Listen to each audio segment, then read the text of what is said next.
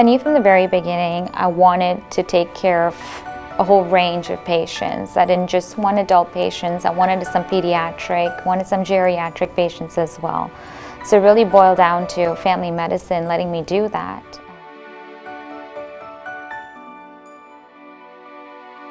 Here at Kelsey, I feel like everyone has a very integrated and collaborative approach to medicine, and that's excellent for our patients. You know, I don't want to say it's a one-stop shop per se, but it almost is like that. You come in, you get seen by the doctor, you get all your imaging tests, you get your medicine.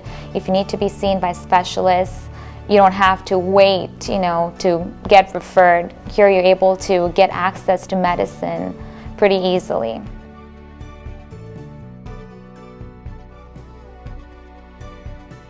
I personally believe that it's important to care for the whole patient and not just the disease that comes with the patient.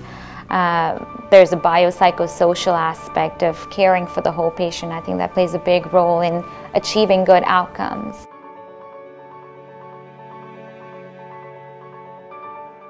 Nothing's more rewarding than at the end of the day, or just any time of the day, when a patient thanks you and actually tells you that you've made a difference in their life. I think that one patient that just takes that extra minute to say thank you for what you've done, or appreciates the little things you might have done that maybe I didn't think was a big deal, that makes up for everything.